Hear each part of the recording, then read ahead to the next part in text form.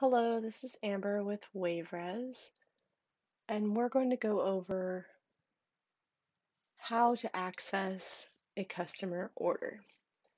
So if you're on the matrix view, you can see the customer orders here, and you can click directly into them from this screen, and it will bring up the order view for their order. And there's many ways you can access the orders, but that is one quick way. If you're on the daily manifest view, you can see the orders for the day organized by time and trip. And you can click on here to go directly into the order from this screen. Another way to get into the orders is to go to the orders page, where you can see the orders listed by most recently made, and you can click on them here. And it takes you also into the order overview page.